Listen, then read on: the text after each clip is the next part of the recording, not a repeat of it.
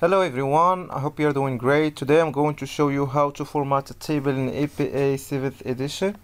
So according to the manual, we can find this example on page 203. So we put the table in a name number and the title of the table in italics and in uppercase, and then we put the column spanner heading that describes the entries in two or more columns and table body like this way.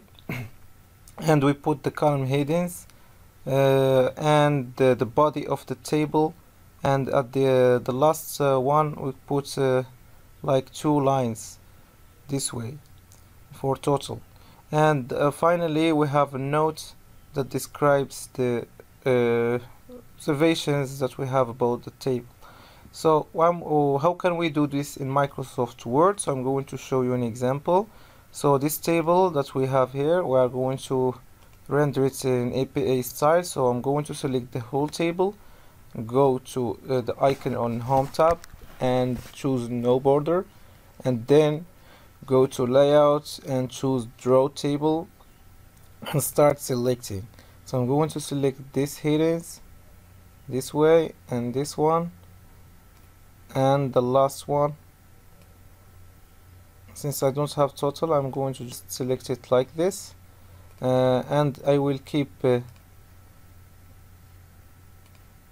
so this is, I should not select this because I will keep this as the title. Okay, so what I'm going to do is as follows. I'm going to put table, for example 1, and test, for example, of normality. And then here I put note. Okay, so note should be in italics like this. Okay, and that's it, I think. So this is how we can do it. If you have questions or remarks, do not hesitate to contact me, and see you in another tutorial.